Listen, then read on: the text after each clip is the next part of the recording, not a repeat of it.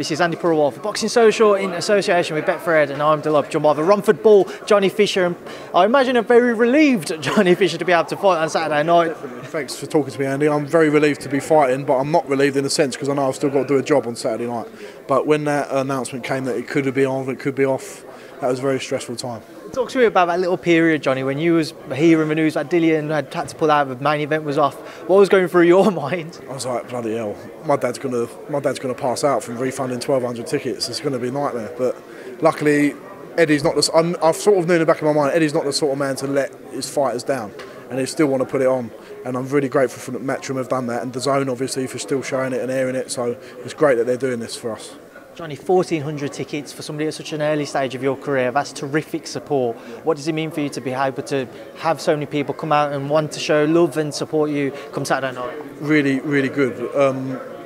What I would say as well, it wasn't just, I've done that many tickets out of my hand, but I've had so many messages from people saying, oh, I didn't realise I could get them off you. I've got them through StubHub as well. So that's great news as well. But listen, to have that support at such an early stage for people in Romford and Essex and Exeter, people up and down the country as well. I've done about 200 to South London, and I've never really been into South London, which is great. But I've got to do the job on Saturday and make all them people proud who come to watch.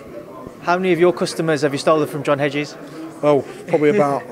Well, he actually took a couple of Steve Andrews ones. I was banking on getting Steve Andrews' ones in, but John's done a few tickets himself. He's done a couple of hundred, so still good numbers. And we're on a show together, and a lot of my supporters from Essex, they'll be cheering him on as well. John, just talk to me about, Saturday night. What should everybody expect to see from you now? As you're progressing with your career, you've had a few fights. How would you assess how everything's played out so far? I've shown a clear improvement in the last fight, and I think that made a difference working with Mark Tibbs.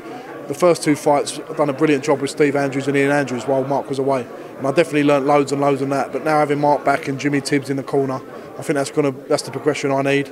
And listen, it's a very, very, very long way to go, but I'm showing them improvements, and I've still got to show more improvement on Saturday as well. You said you're showing those improvements. What should everybody expect to see from you come Saturday night then? I just want to measure my distance a bit better. I tried to do it in the Danny Whitaker fight. Quite difficult against a shorter guy who's moving their head a little bit. But with Torero, he comes to fight, and it should allow me to really measure him up and get them right hands crashing through. It's an exciting time to be a part of the heavyweight division, Johnny. How much do when you see the big fights, when you see people like Purewal, and a couple of weeks ago you saw Joshua Usyk, when you see those names, those fights, how much does it whet your appetite to eventually try and reach that stage in your career yourself? It'd be unbelievable to get to anywhere near that level. I know I'm very humble with myself, and I know my limits and what I've got to get to that level.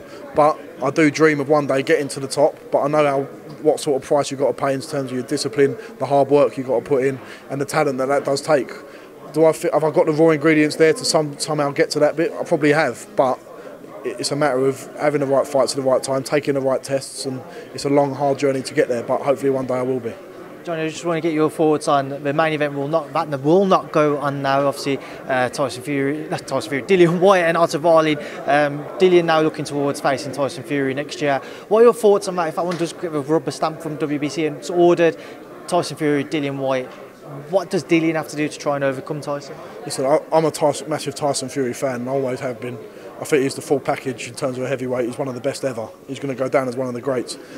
But if there's one man out there with that raw animalistic sort of attitude towards fighting, who's got that dog in him, who can have a scrap, Dillian Whyte is the man. And I think that's the most important thing in a boxer, a heavyweight boxer. Deontay Wilder's got it as well, because he showed that in that fight that he can hang in there. And if Dillian Whyte can hang in there and land one of them big left hooks, why can't he win? But logically, Tyson Fury is the man, and Tyson Fury is my favourite going into that fight. Johnny, just a final message from yourself before I let you shoot off.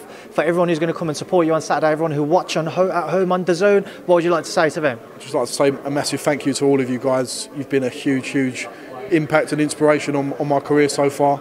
Now it's up to me on Saturday night to give you a great performance. Bosh. Johnny, I appreciate your time. Thank you for speaking to Boxing Social. See you later, mate. Cheers, Andy.